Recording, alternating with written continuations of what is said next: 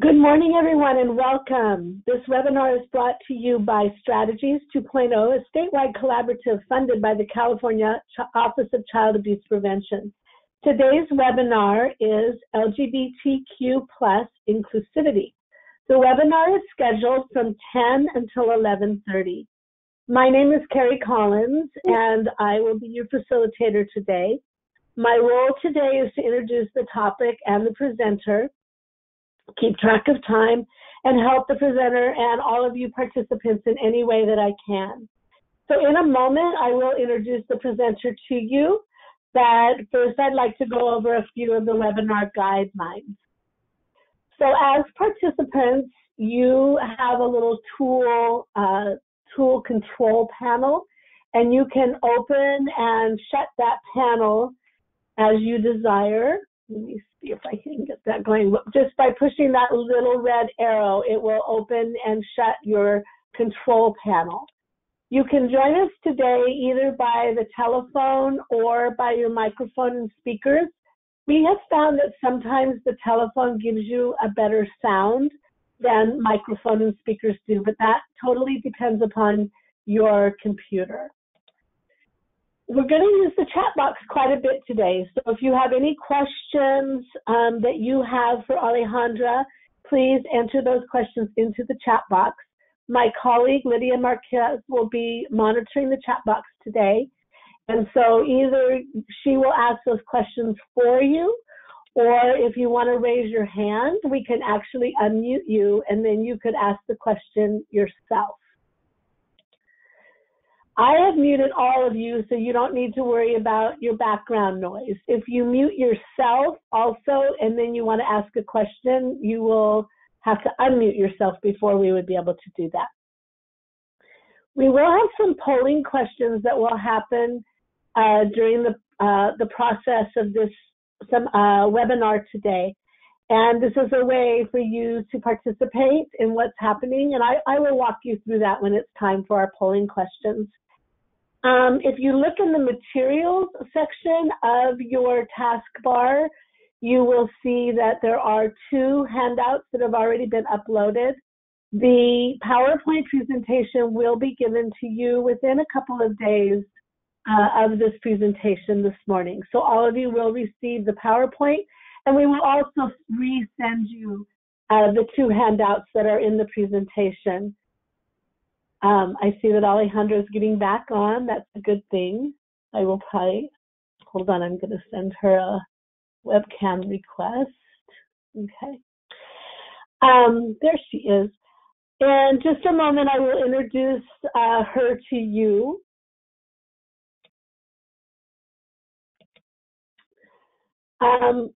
Today's presentation is by Alejandra Enciso Medina. She has been a community advocate for the LGBTQ plus community for over 20 years. She has worked with low-income families, youth, and children in multiple capacities, such as a court-appointed supervised monitor, a family advocate for Head Start, and currently a reproductive health educator for youth and parents.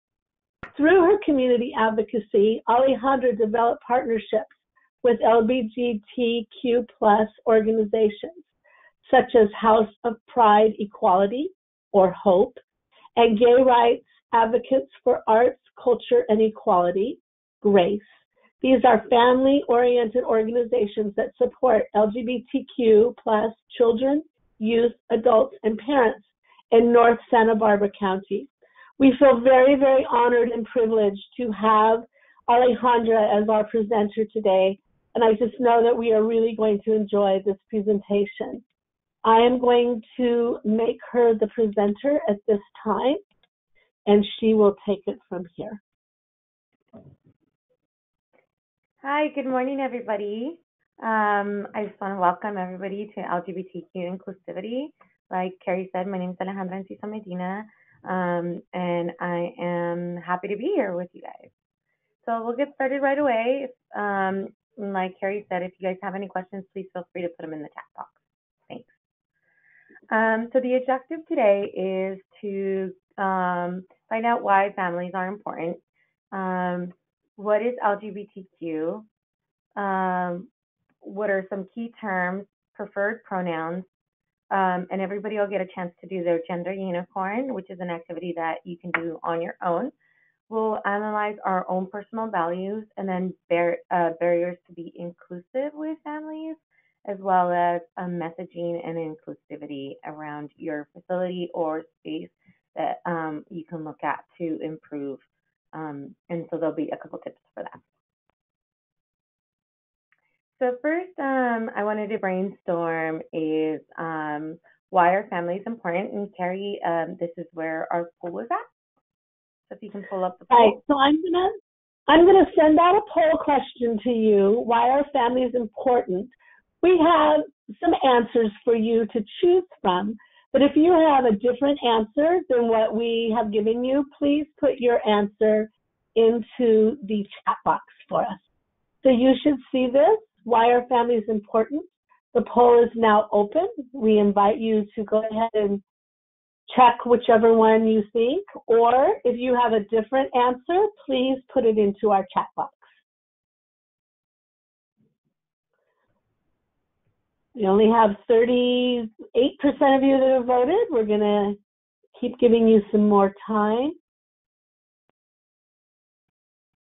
Very good. So I'm going to close these polls in about 5 seconds. 5, 4, 3, 2, 1. And then I'm going to show the results. So can you see that, Alejandra? Let's see. Most people said all of the above, 92%. 4% said they raise the next generation, and 4% said they provide our support system. Let's see, do we have some answers in the chat box?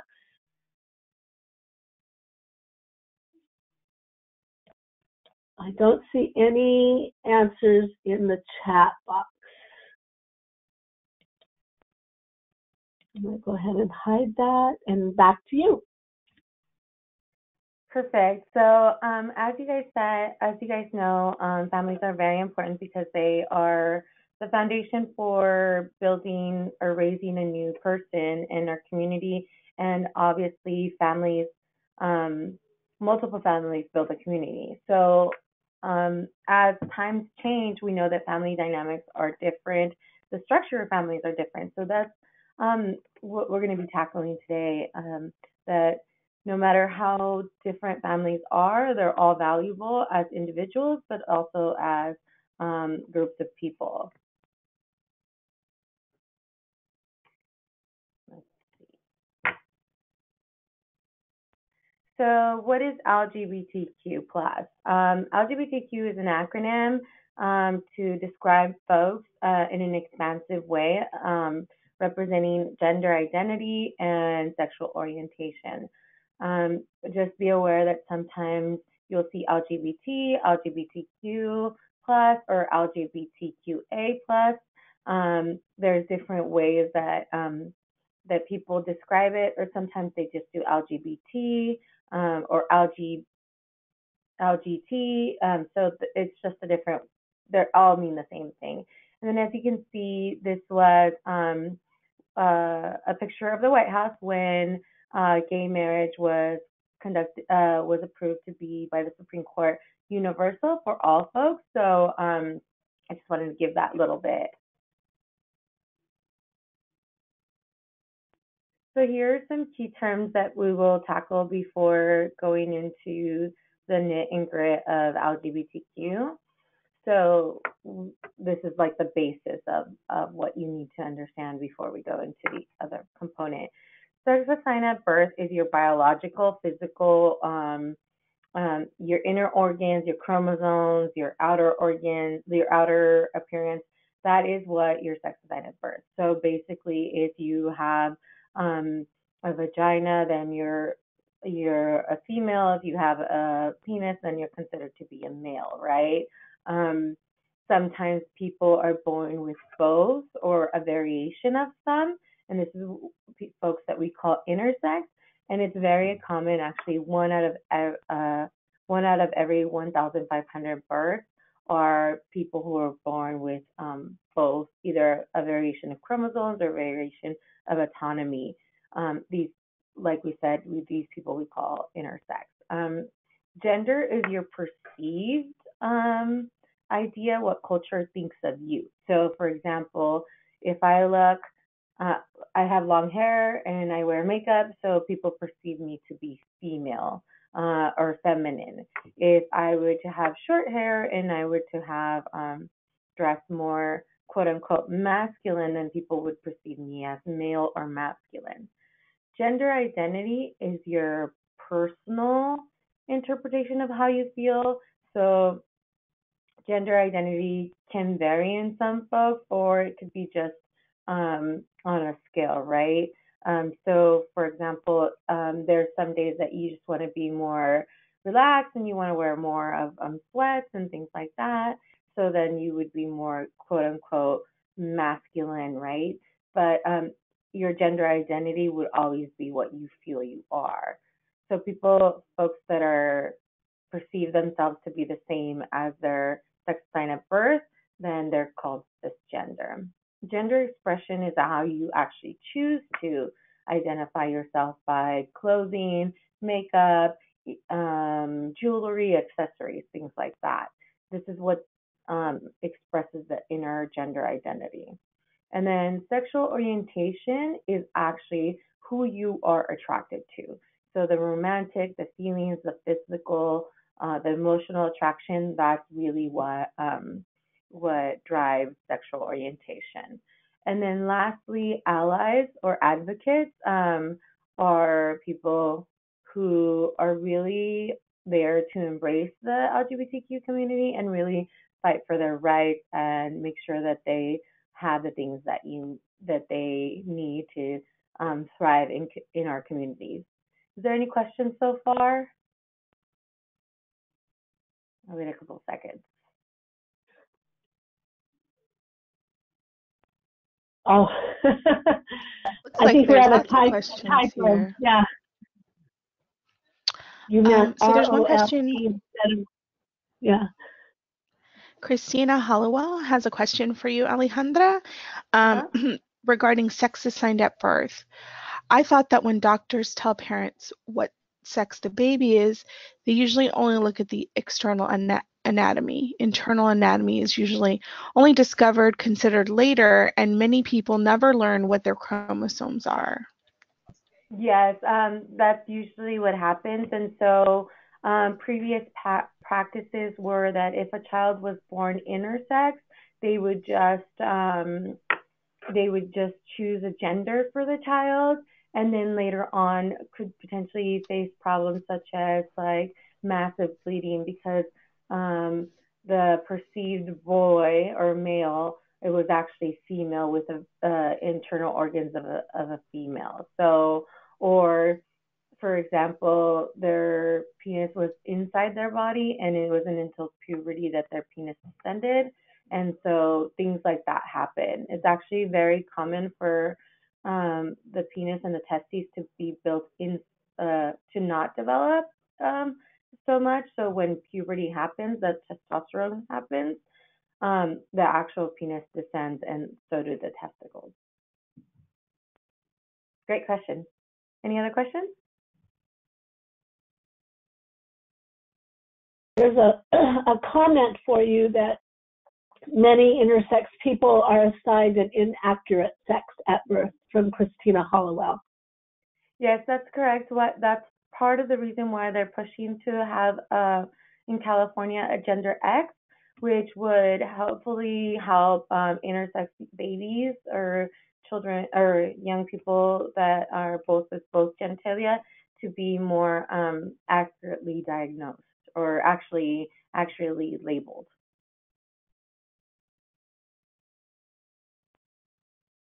Any other questions? I think that's all for now. Okay. So the next thing, we're going to go over the sexual orientation chart. And this is a big one. So a lesbian is a female that is attracted to a female, right? And we're talking about physical and emotional in the sense that you want to marry, right? Or you want to be with this person emotionally, passionately. A gay is a male who is attracted to another male, or a person who is attracted to their same sex. For example, females can be called lesbians can be also labeled as gay. Bisexual are people who are attracted to both genders, both male and female. People who are questioning are people who are not sure of their sexual orientation, meaning that they're still exploring, they're still not sure if they're attracted to one or the other. This is just for some people, this is a point of getting to the final destination of whether they decide to be gay or lesbian or bisexual or pansexual. They're going through this process. Queer is somebody who doesn't like the label of LGBTQ, so they would actually self-label them as queer. And so one thing to note about queer people or queer folks is that unless you're really part of the community, that term is kind of like more for the LGBTQ community, or if you're an advocate or an ally. You wouldn't want to say it just like randomly. The term queer was previously used as a derogatory term, and now the community is trying to take it back, and they're trying to empower themselves. So as allies, we empower by saying, oh, my friends are queer, and so on and so forth. Asexual is actually very common amongst women because we, as women, are very focused in our careers, and we find that relationships are not necessarily a priority, or being with somebody. And this is not to say that people who are asexual are not sexually active or do not have relationships. This is just that they do not prioritize relationships or romantic relationships as part of their daily routine, right, or their goal. It's actually very common in women who are in high-paying positions, or like CEOs, or very high management positions. And then the last two is plus, which is heterosexual or straight, so people who like the opposite gender, and pansexual. Pansexual means that you like all people of all gender identities or self-identifying identities or sexual orientations. So this is regardless of the person's gender or sexual orientation. Okay, next we'll go into gender identity chart. This gender identity chart is first we'll go with transgender, so people who feel that identify that they're not the person that they were assigned at birth, so sex assigned at birth. So for example, if I was born as a male and I choose to dress female, then I would be considered transgender. Gender expansive are people who can switch from gender identity from one day to the next, or from 1 month to the next.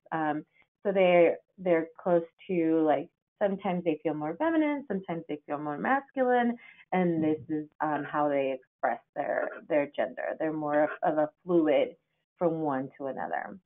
Non-binary folks are people who dress like right in the middle.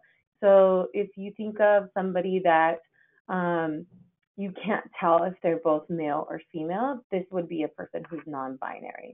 So they just don't want to be identified with either gender. And then gender queer or gender non-conforming are folks that don't exactly want to be labeled as one gender or another. They prefer just to be in a like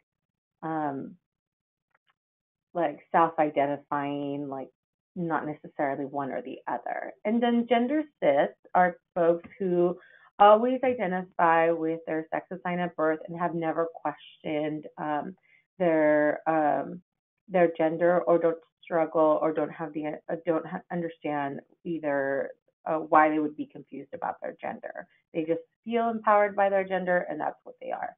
So, for example, I'm a cis female heterosexual cis female, for example. Does that make sense? Any questions? Because I know these two concepts are kind of intense. So we'll pause for just a moment to give you a chance to put any of your questions into the chat box, and then Lydia will ask those for you.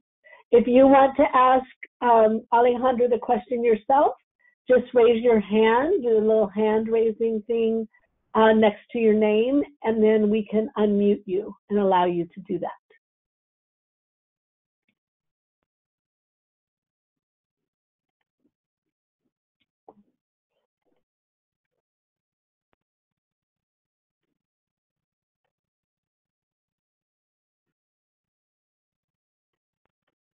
Not seeing any questions at this point, Alejandra. Okay, perfect. So I'll keep going. So as you can see on the bottom, there's a scale. So sometimes we feel more like a Barbie, right? Or very, very extreme form of feminism. And then one in the middle where we see like somebody who's non-binary. And then on the other extreme would be somebody like G.I. Joe, right? Or somebody who's always identified as male. These are pictures of gender expansive folks or LGBTQ expansive folks. For example, James Charles, he's relatively new for some folks. If you're a millennial, you probably know him. He is the first male to appear on Cover Girl magazine, and he started very young to do makeup tutorials on YouTube, and that's how he was able to reach fame. And then the next two folks that you see are Liliana and Logan. Liliana is a vet of the U.S. Air Force, U.S. Army, and she served as a nurse. She was first a male and transitioned into a female. And then Logan is actually his sex assigned at birth was female, and he transitioned to full male.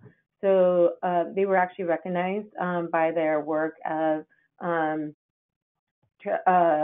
male transgender folks in the military by Obama in his last year of office. So they were one of the first couples that really went for supporting this cause. And then Ricky Martin is a gay man who is a father of two.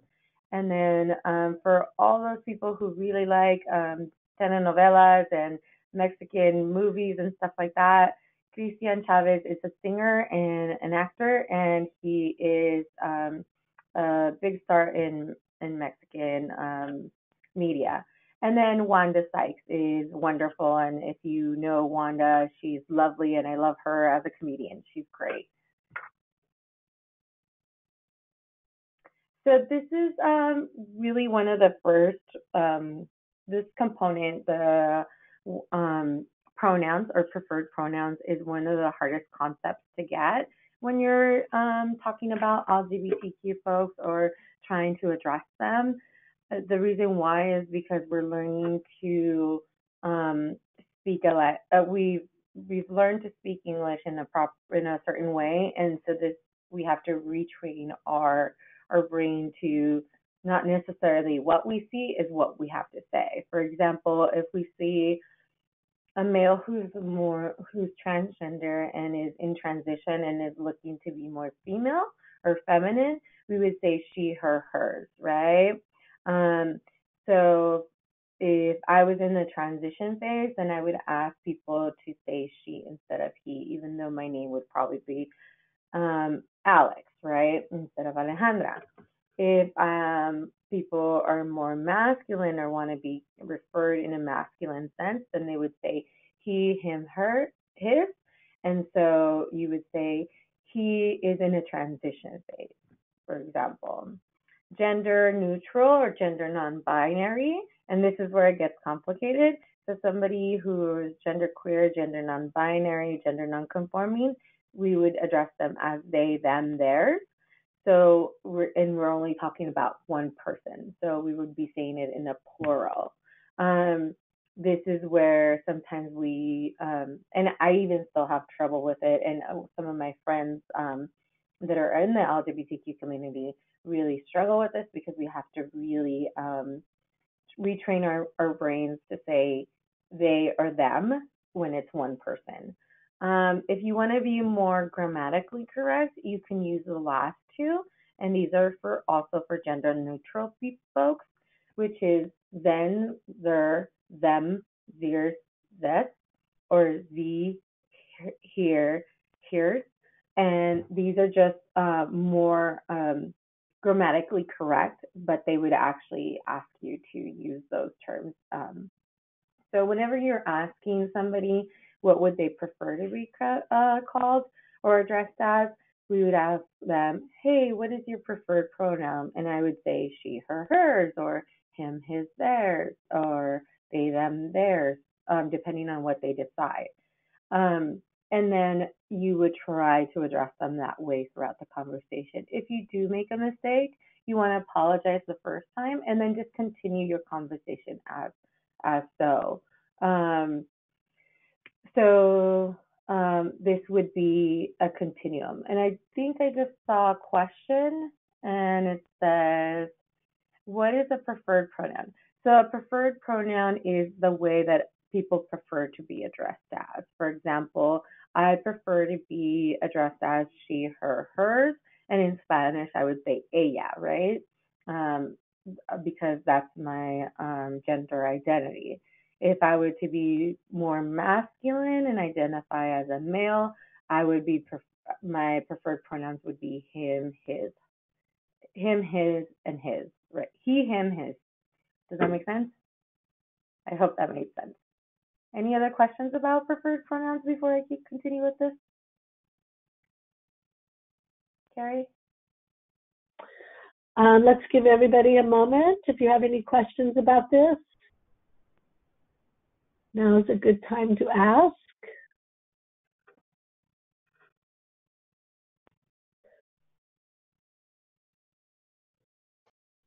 Do you want me to read this question, Carrie? Yes, please go ahead. Okay, Gwendolyn Garcia says, I'm sorry if I missed it, but when a person is transitioning, is it better to ask what pronoun they prefer? Yes. If a person is transitioning, you would say, hi, what's your preferred pronoun? Usually what we're in the reproductive health community, what we try to do is we try to go around when we introduce folks at the beginning of any meeting, and we ask, what's your name, your agency that you're working for, and your preferred pronoun. And that way we establish that right at the get-go, and then you can just move on from there. Any other questions?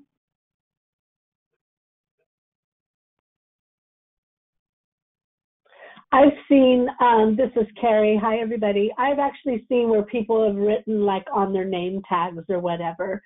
And even people are starting now to put it on their business cards. So things like that really help those of us that are still on that continuum to learn all of this. That's really helpful. Yes, so a lot of folks it's really training your brain to address people as they prefer to be addressed as, and not what we see or we perceive someone to be. And like I said, this is probably one of the hardest parts of understanding LGBTQ verbiage and the realm of LGBTQ, because people can transition from one area to another. Let's say in their teen years, they want to be known as non-binary or non-conforming, but then in their college years, they identify as one gender or another gender, and then therefore they would transition, and then they would say, okay, now I feel I am a man, or now I feel like I am a woman, where previously they would be wanting to be called they, them, theirs. So if you get this part wrong, or if you're, and I want to just really stress this, that this part is really hard to get to understand, not necessarily to understand, but to change your verbiage to be welcoming more to preferred pronouns. But if you do get it wrong, like I said, one apology is great, and then really try to continue on this learning path of acceptance and inclusivity. don't beat yourself up for it. We're all human. We all make mistakes, but we just want to make sure that we're really trying to be inclusive by honoring people's self-identifications. And I believe we have a polling question right here just to see how familiar they are. Were we doing it here or after the unicorn? Yes, here is the question. So let me turn it back. There you go. You can pull the polling. So what we're asking you is, how familiar are you with the LGBTQ plus pronouns? So either select very familiar, some familiarity, or limited knowledge. And go ahead and put in your answers. We've got almost half of you now.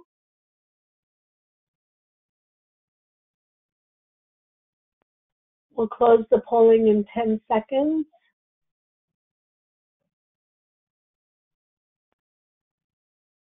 5, 4, 3, 2, 1. Okay, I'm going to go ahead and close the polling and share the results. So we have 32% are very familiar, 54% have some familiarity, and 14% have limited knowledge. So we're leaning towards understanding this a little bit better. That's great. Yay. This is always the hardest part for everybody on this learning path. Okay, so next thing, if you did print your gender unicorn, you can definitely take it out right now and self-color and self-identify. This is a great activity for parents or folks who are trying to understand what gender or what gender identity what sexual orientation or gender identity somebody identifies as, or a youth or a young child or even an adult. So gender identity, like I said, you would be female, feminine, a girl, or masculine, male, or boy. And then other is that you identify as like non-binary, as we talked about before. So these are the different identities, right? Sexual expression is if you choose to be more feminine, right? More masculine, or you choose to be in between. And then sex assigned at birth is either male, female, or intersex. One thing to note that gender identity, so I have friends who are single moms and they say, well, I play both the mother and the father figure, right? So how would I identify? And I tell them, well, you're a little bit of both. So you can identify as a little bit of female or halfway female, halfway male, or more female and a little bit of male, because you're doing dual roles in the way that you carry out your life. So this is where not necessarily you're saying, oh, I'm a man, but you're embracing a part of yourself where you're teaching others of the generation that comes after you how to be more of a man, or quote unquote, right? And then, or more of a female, quote unquote. Okay. Physical attraction is what you're attracted to. So, for example, we know the it guy right now is Channing Tatum, and when we hear the word Channing Tatum, we're like, oh, right? So if you're attracted to men, that would be your physical attraction, and then also if you're attracted to females, that would be your who you're attracted. And then some people are attracted to both, right, or other genders. And then emotional attraction is not necessarily somebody you want to get married with. It could be anybody, your best friend. You just know that there's always going to be that certain connection that you can't explain, or, you know, la comadre or compadre, you know, your best friend or your neighbor, or your mom and your dad, right? These are folks that not necessarily you want to get married to, but you're attracted to them because they fulfill part of your life that emotionally that you need, right? It could, but for the most part, almost everyone puts both or everybody, because love can be universal, and we're talking about like emotional love. We're not talking about like love as in marital or like in a physicalness. Any questions? Let's see. There's a question here from Gwendolyn Garcia. Yes. Do you have suggestions on how to approach these questions on demographic surveys? What is the most culturally appropriate? Great question, Gwendolyn. So when I work with youth, I do, for example, for gender, I put male, female, gender non-binary, and then other or or trans, right? You wouldn't ask sexual orientation because that would be inappropriate. So you would just identify the gender of the person. And that's usually what any census or any state or federal forms would request. Any other questions?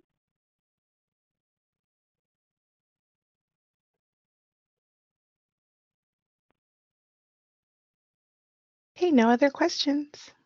Yay.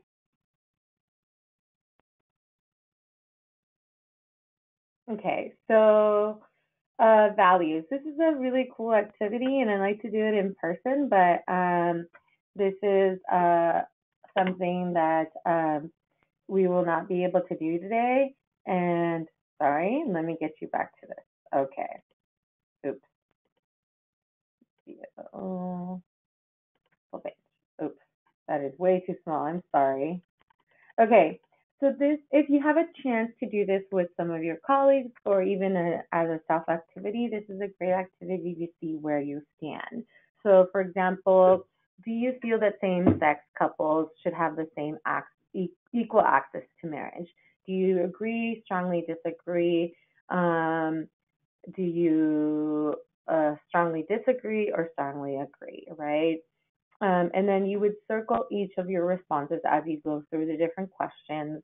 And then you would try to answer if you're doing this by yourself, you would try to answer the opposite of why somebody would choose the opposite. And the reason why is you want to make sure that you're looking at all perspectives, not just your own. And so hopefully it challenges you to see other folks, and we're trying to make sure that we're all inclusive, but this is more like to get folks who are not on this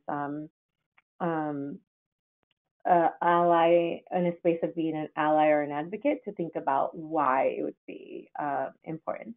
And the reason and the way I would define agree versus strongly agree would be that people feel that LGBTQ rights are human rights.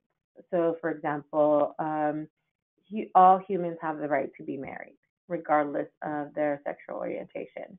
Versus, I agree, well, I think that they should be able to get married strongly. So, disagree, well, it doesn't affect me, so I don't have to worry about it. Strongly disagree would be somebody who's like, well, I don't think it's ethically right or morally right, or somebody would coming from a religious perspective, right? And then we have the second question would be, should religion play an important role on how someone makes their decisions about gender identity? Remember, gender identity is not necessarily sexual orientation, so then to make that distinction would be very important. Now, for 3, this is where it really comes down to most people would be basing their response on a religious basis.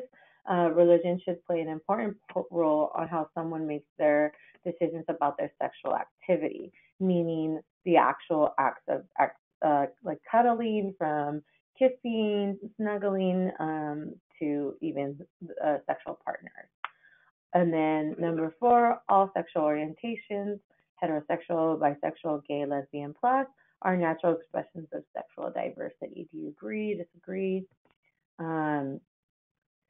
It is okay for transgender folks to dress as as the gender they identify. For example, if I were to identify as male, it is okay for me to come in the workplace dressed as a male or go to an event as a male. Is it okay for children to dress in clothing that does not reflect their sex assigned at birth? And for people who work with small children, like in a Head Start side or different or child care providers or things like that, this is always a good question to really take a look at where you are at. What I would say is that, if you have a dramatic play area for children, obviously they're going to dress as whatever there is available. And usually most people are comfortable with girls dressing in more masculine clothing. But when it comes to boys or males dressing in more feminine, that's where people start getting, oh, well, maybe this is not a good idea. So really analyzing how you feel about that will really help see where you are on the scale of ally and advocate for LGBTQ rights. Should couples have the same rights to raise a family? For example, I said Ricky Martin, he has 2 girls, right? And I think they're twins to be exact. So should LGBTQ folks be raising children? And some people are very uncomfortable with this, and some people are very like, yes. And so I would say that all people have a right to raise children if I'm strongly agreeing. And then if I would be more of a homophobic or I wouldn't be more understanding, I would say no. People can identify, these children would get a wrong sense of identity or, so on and so forth. So really looking at that component. And I always tell folks that, families are built very differently. Sometimes we have grandparents raising children. For example, I'm a co-parent. I raised my niece. So in that sense, I'm a single mom, but I'm not. So families are just very different, right? And if you work in a center or somewhere where this is number 8. So by California state law, teachers are not allowed to disclose the child's gender identity or sexual orientation. So if a child or a youth discloses at school that they are gay or if they're non-binary or queer, then teachers and teaching staff and administration are not allowed to tell parents. But some parents were like, well, what about if I'm very supportive? So this was a law that was enacted in order to provide a safety net for youth and children, so that when this was not as acceptable as it is today, youth or children would suffer from domestic violence, and so they in turn California decided to provide the safety net for children, so that when they disclosed, it was their choice, not the choice of another adult, or they were being pressured to come out of the closet. Number 9, I don't advocate for LGBTQ people, families, children, because it's their issue, not mine. It doesn't affect me. So this is where you would lie on the scale of advocacy. And for example, if you are for immigrant rights, right? So are you for why is that pushing you in that direction? Or if you're not, why is that pushing you in that direction? And then lastly, I don't agree with LGBTQ's way of life. So this is really like a judgment on how LGBTQ folks are, and really analyzing that. Is there any questions? So Alejandra, this is Carrie. So when you do this activity in your training with folks, how does this go? You're going to have a lot of different thoughts and feelings and values around this. So how do you manage the feelings that will come up? So what I do is I've done this a couple of times, and it's really worked out really well. I actually put a strongly disagree sign, a strongly agree sign, a disagree sign, and agree sign, and I have folks answer their questions anonymously and then crumple up their paper, and then I give it to other folks. So that way other folks can answer in their place. So that way if if you're on the like not more progressive or inclusive side, you might get a paper that is very inclusive, and then it makes you think or analyze, and you would respond as that other person. So you wouldn't necessarily respond as your own response. You would respond to the question as it is on your paper. So you get a feeling then from the room where people stand, but it's anonymous. It's not necessarily their answer. Have you had some really good discussion that has come out as a result of this activity? Actually, I have. There was I did this with about 50 people the first time, and it was really I was really shocked because I knew some of the folks that were in that group, and I knew some of them were a little bit more conservative than more inclusive. And so when I got a feel for the room, I was like, wow, this is I'm happy that more people are being more inclusive. And the people that weren't as inclusive actually ended up getting results that were very inclusive. And so they actually had to think like people who are very embracing of the LGBTQ community. Thank you. If there is struggle with this activity, I always remember tell people to look back at the question and leave it as it is on the paper, and not necessarily take this a personal attack on their views. They're just answering as what is reflected on their paper as well. So that really helps a lot of people just kind of like focus back in and not go on like a tangent. Any other questions about this activity? So here's your chance to ask Alejandra any questions that you might have regarding this activity. And this is in your materials.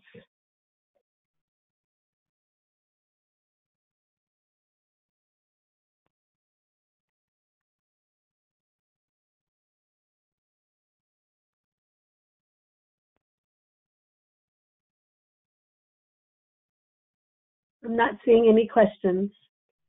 Okay, great.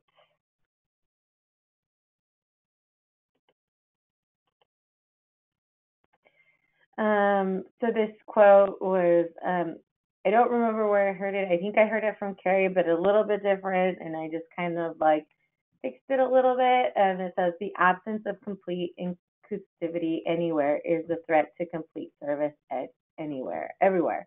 So basically what that means is that if we're not being inclusive to all folks, right, we're not serving everybody equally. So it's really important to be inclusive regardless of race, gender, sexual orientation, religious background. And as I think that we all work in the public service field, and so human services, so I think you all have a grasp of this concept. So some of the barriers to really provide diversity and be effective and inclusive is a sense of entitlement or privilege. We go back to like, well, I identify as female and I'm married to a man, so this doesn't bother me. I have other things to do. I don't really have to provide any extra support. They got this. They can handle it on their own. So that sense of entitlement that it doesn't, that their issues are not your issues is really a way, it puts a barrier to be more inclusive. Resisting to change. So some people are just like, well, I get it, I understand it, but it's just hard to use preferred pronouns, so I'm not going to do it, right? You just don't want to do it. Systemic oppression, and we all know of systemic oppression, whether it be a glass ceiling, whether it be, systems that we put in place to make sure that we oppress people. For example, not just recently, the National Head Start Association passed a law where all their forms needed to be inclusive, meaning that instead of saying mother and father on their forms when they were registering children into the program. All the forms had to say parent 1 or guardian 1, parent 2 or guardian 2. That way, that if people identified as different, or there was 2 moms or there was 2 dads in the household, they were able to feel more inclusive. That's just a small example of systemic oppression, but it can get to a larger. And then there's the last part of barriers is just an unawareness of the need to adapt, meaning that, oh, well, we changed the forms. I think that I'm inclusive, but you don't go beyond like, oh, for example, you will not put a safe space poster on your desk or on your wall or on your window, right? You just, they're okay. Does that make sense? I hope that makes sense. So some of the things to understand, and this is where we can go into tips and information. So messaging is very important when we're talking about being inclusive. So subconscious messaging is something that we don't do with our conscious mind. For example, wearing jewelry, our clothing, our makeup, the shoes we wear, or anything like that tells people our situation, but not necessarily when we're receiving unconscious messaging. For example, if we see somebody with a wedding bed, the most appropriate question would be, oh, what's your partner's name? Or would you like to invite your partner, instead of saying, oh, do you want to invite your husband or your wife, right? We want to be more inclusive and use terms like that. And overt messaging is language used openly. For example, oh, your partner, instead of saying, oh, your husband or your wife. And when I was a case manager, if anybody of you out there are case managers, you had to deal with families, and this is very common, I know. When I say, oh, they would tell me their partner's name, and it was a male, and I was dealing with a female, and I was like, oh, your husband. They're like, no, it's my boyfriend. And their face totally changed, and I was like, oops, So this was a great example of like overt messaging, my own subconscious just saying things without really being inclusive.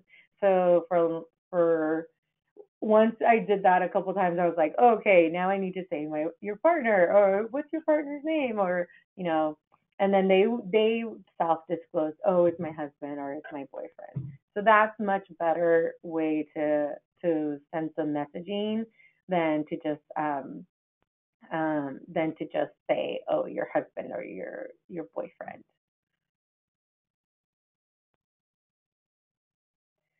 Messaging is important because it really tells you what people believe, and it really is a way of like being inclusive. So, for example, if you display art in your office, it really tells a lot about you. Or if you have family photos or things like that, it tells a lot about who you are, what you're like.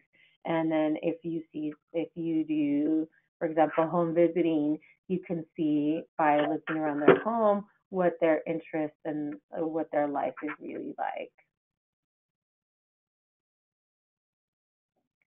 So these are some tips to supportive messaging, whether they be verbal, and then we'll go into some visuals as well. So verbal is, like I asked, when unsure, ask the questions such as, what is your partner's name? What is your preferred pronoun? Use the word parents instead of mom and dad. And then ask if you know the couple is LGBTQ, then ask, what is the child, or what do you prefer to be called as, mommy or mom, or mommy and mother, or dad and daddy, or dad and papi.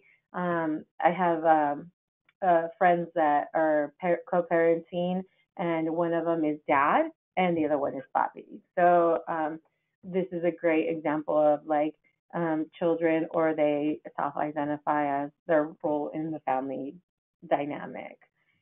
Do you talk about different types of families with other folks? that are LGBTQ, like families can be grandma and grandpa, or aunt and uncle, and nephews, or they can be one mom or one dad. So addressing that all families are important, right? If you hear name calling, or if you hear that messaging that can be, or behavior or messaging that can be harmful, really addressing that at a very as soon as it happens really does help to be more inclusive and bring in more folks and feel more comfortable. And then personally invite parents of diverse representation into either if you have meetings, or if you have family get-togethers, or whatever activities you guys are planning in your day-to-day, in your like monthly meetings or whatever. Make that extra step to personally invite them. Visual messaging. So if you are sending out messages, are your forms inclusive? Like I said, parent 1, guardian 1, and parent 2, guardian 2. Display safe space posters. Use language like dear families, or to all families, we'd like to welcome you, blah, blah, blah. Or we welcome everyone if you're working with just singular folks instead of a group dynamic. What is a safe space poster? Oh, I got a question. So safe space poster, I had one at the beginning of my slideshow, and it's usually a rainbow flag, and the most current includes brown and black, because we are including people of color that are LGBTQ folks, and or usually you can just Google safe space poster, and then a lot of posters will have like a triangle or a rainbow flag, and it'll say safe space. And that just means that if an LGBTQ person comes into your office or your location, that they are welcomed and that they will not be judged. Let me see. I see the blinking. Is there any other questions? I think that was it. Was there any other questions? I don't see any other ones so far. Great. Oh, let me go back. So display, and then there's actually some in Spanish too. So if you wanted to Google safe space poster Spanish, you can find some great artwork that really reflects that safe space poster. Do the pictures or the artwork in your office or your facility display inclusivity?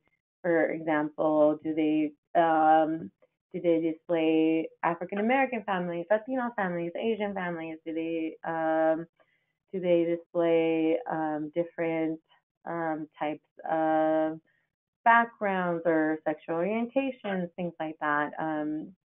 So it's very important to not only just be inclusive with the LGBTQ family, with the LGBTQ folks, but also with other cultural ethnicities, right? Does your curriculum, if you're using a curriculum, is the wording in the curriculum inclusive? So, for example, when I teach reproductive health, I tell you, instead of saying females and males or women and men, I say people with vaginas, people with penises, but it might not be appropriate for your space. So you can say, are all folks, or all people, or all students, or use terms that are more inclusive in that way. And do your stories or things represent diversity? Do figurines, like if you have a dramatic player or toys in your facility, do they represent diverse families, like grandparents and aunts and like other multicultural folks? And then when you do role play, make sure that there's a diversity in that, and then that your books reflect diversity, right? Like stories in Spanish maybe, or stories in Japanese if you're working with Asian folks, or with folks from different other cultures.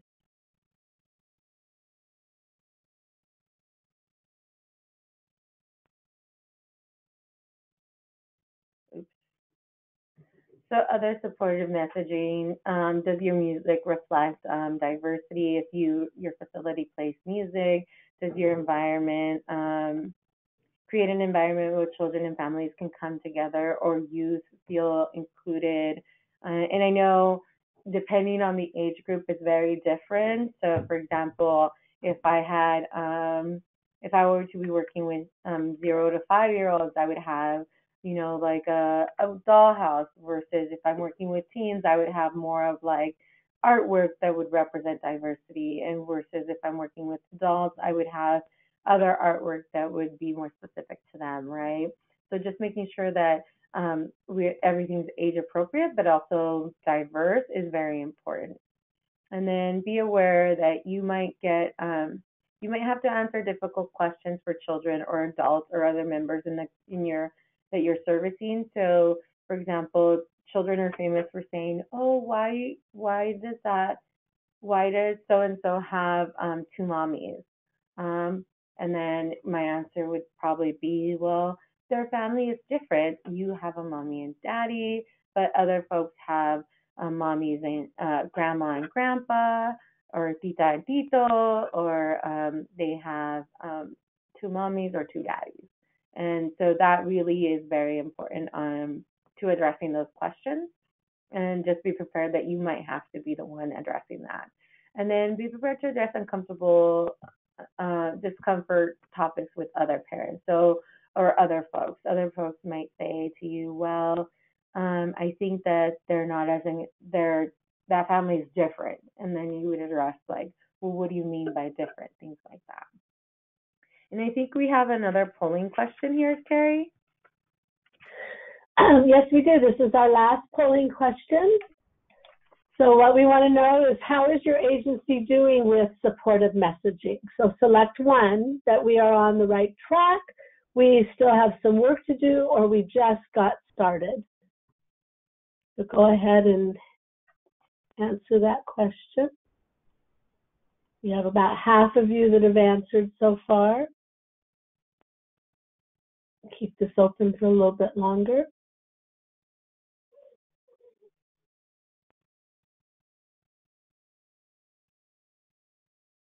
So we have about 3/4, so I will close the polling in about 10 seconds.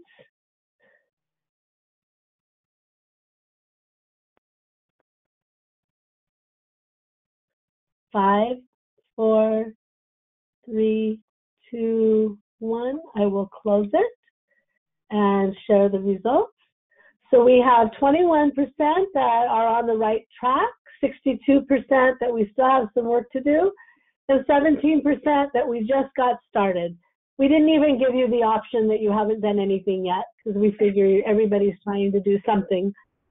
So there's the result. Yay! Good job, you guys. I'm glad that some of you are, even if you're just starting, there's little things you can do, little changes that really can support LGBTQ folks in your space. So thank you for that.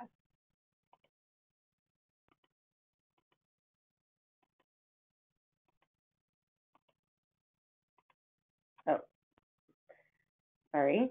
Lastly, inclusivity is understanding that all individuals have a choice to their openness to other families, meaning that people who are LGBTQ, it's their choice when they come out, or how much they will disclose about their own personal lives or their own families to other families or other people. It's not up to us to disclose for them. They need to feel comfortable when they are gonna disclose. Second is that we should always go the extra mile to invite these folks to, whether it be parent meetings, regular meetings, or any activities that you're having at your site. to really help bring in that diversity into your space. And lastly, remember, we are all people, and it is time to break down discrimination and to really create a healthy communities. Meaning that we see so much of hate and animosity and dislike in our, not only in the social media, but in politics and all this other stuff, that it's really important that we unite as communities to be stronger. Because maybe I'm good at bringing resources to folks, but I'm not good at networking with folks to get them the resources. And somebody who's LGBTQ has multiple resources of people that need those services. So by partnering, we can build healthier communities. Any questions? So we have plenty of time for any questions or comments that you might have. If you could just put those into the chat box for us, and then Lydia will manage that for us. I think it's really important that we start this conversation. I was very, very pleased that the Office of Child Abuse Prevention thought that this was an important topic for us to cover. We do a cultural proficiency training within strategies, and oftentimes we bring up difficult topics to talk about, and that's the beginning. You know, if you're a little bit uncomfortable, that's good. That means that there's things to think about and things to talk about, and that it's okay to ask questions, and it's even okay if those questions come out a little messy every once in a while. That's how we learn and how we grow. So I'm not seeing any questions for you at this point. Lydia, do you see any questions that I'm not seeing? I'm not seeing anything, but I'm just encouraging everyone, if they have questions or comments about Alejandra's presentation today, feel free to enter that in the chat box, and I'd be happy. Oh, look, we have someone now. Stephanie Larson says, if asking questions to individuals of the LGBTQI community regarding their experience of coming out or how much personal information they feel they have to explain or reveal to others who ask or who don't. I apologize for my ignorance on this experience or issue. However, I wonder if they feel insulted to even have to explain their experience. Have you ever had individuals express this, or do they prefer to have the opportunity to explain their experience? I actually haven't had that. That was a very great question. I actually never had I've asked folks, and usually we build friendships before you get to that place, right? You want to build a certain amount of confidence and trust with folks.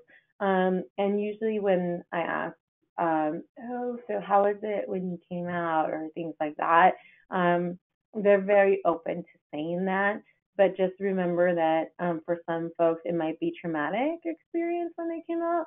So you want to be aware that you want to have a space where, if you're going to ask that question, tissues might be nice, a little hot tea or something like that. But you wouldn't want to ask them with a bunch of other folks unless that conversation came up naturally. There is a couple of other comments and questions. Kathleen Ramos said, great job, Alejandra, great webinar, thank you. So thank you, Kathleen. Jennifer Kuo says, collecting data for reports, i.e. state doesn't necessarily all of the breakdown. So I'm not sure if you want to expand on that a little bit more, Jennifer. Maybe she's just speaking to how when you collect data for the state, it doesn't give you all the options for gender identity, if that's something that comes up. So, for example, at our agency, we're doing CAP 60, the Community Block Grant, which is the CSBG, and some folks might be familiar with that. So they don't require everything. So what we did in our CAP 60 form, in order to be more inclusive, we put male, female, and other, because they don't necessarily need transgender, or they don't need non-binary, or they don't need queer questioning, right? They just need one of the three. So if you don't necessarily need all of the questions, you can just stick to male, female, and other. Great. Any other questions?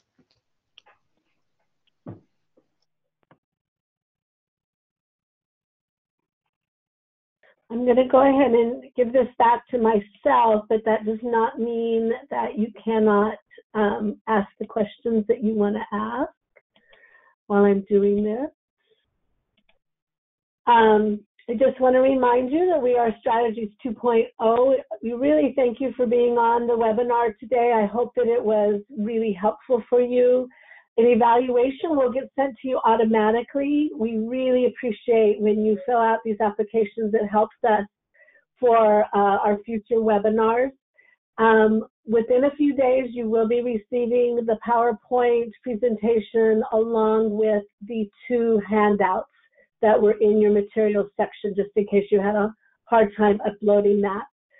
We invite you to go to our website, www.strategiesca.org, to see what trainings we have coming up in your area, what webinars we may have coming up. You can go in and hear the recordings on past webinars. You can request trainings from us, so all kinds of good information. So before I sign off, I just want to once again thank Alejandra for a really excellent webinar with great information. Just one more last chance. If you have any questions or comments, I'll wait just for a moment to see if anything comes up. We have a thank you. And if not, I'm going to go ahead and sign off. Thank you all for joining us today. Thank you, Alejandra. Thank you, everyone.